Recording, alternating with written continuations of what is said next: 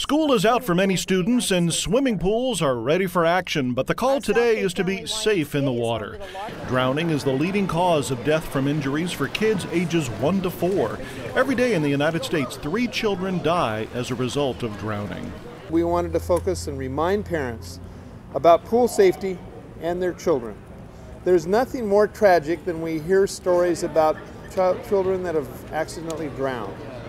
That is a significant factor that all of us should take a great deal of concern about, particularly as parents. Experts say it is up to parents to stay 100% focused when their kids are in the water. In the County News Center, I'm Michael Russo.